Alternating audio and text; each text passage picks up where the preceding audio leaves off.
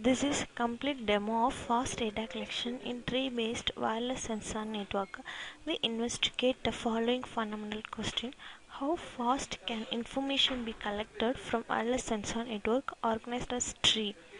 To address this, we explore and evaluate a number of different techniques using realistic simulation models under many-to-one communication paradigm known as converged. We first consider time scheduling on a single frequency channel with the aim of minimizing the number of time slots required to complete a converged case. We combine scheduling with the transmission power control to mitigate the effects of interference and show that while power control helps in reducing schedule length under a single frequency, scheduling transmissions using the multiple frequencies is more efficient. We give lower bounds on the schedule length when interference is completely eliminated and propose algorithm that achieves these bounds.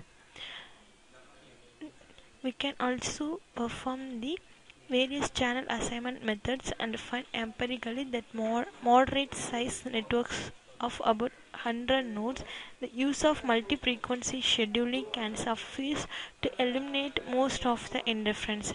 Then the data collection rate no longer remains limited by interference but by the topology of routing tree.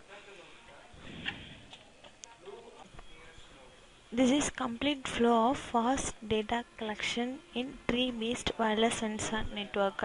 First input data is deployed as a network, and then the network the time slot is assigned to all the edges based on the breadth first search. After that, the scheduling is performed by two techniques: JFTS Joint Frequency Time Slot Algorithm and tree-based multi-channel protocol.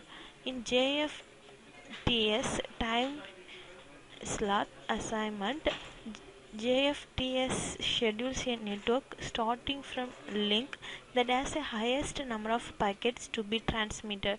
When the link loads are equal, such as an aggregated converged case, the most constrained link is considered first.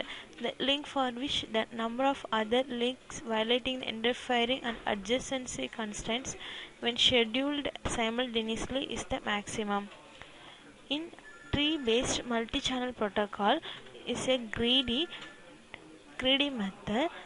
This is used to collect data by using the following technique.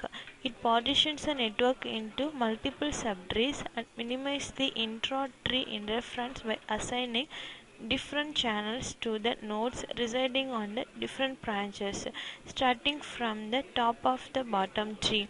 Each these two techniques has some advantages and disadvantages. For avoid these disadvantages, these two techniques are combined and it is called RBCA, receiver based channel assignment. Here we are going to combine these two techniques and then result is produced. In receiver based channel assignment,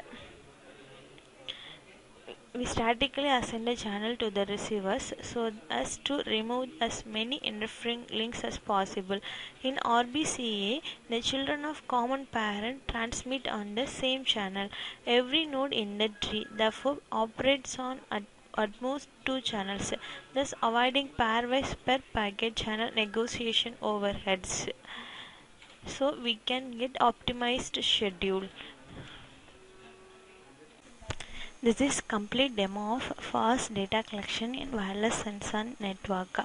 First we are going to deploy the nodes. This forms the network. This network contains up to 3 levels. Then the levels are identified. In each level the child and the parents are identified. Then weight of each node in the network is identified. Based on the BFS search, the time slot assigned to the edges in the network. Then JFTS scheduling is performed. In JFTS schedules a network starting from a link that has highest number of packets to be transmitted first. When the link loads are equal, such as in aggregated converged case, the most constrained link is constrained first.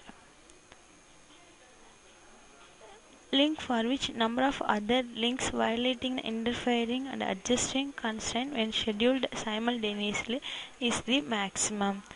The algorithm starts with empty schedule and first short link according to the loads or constraints.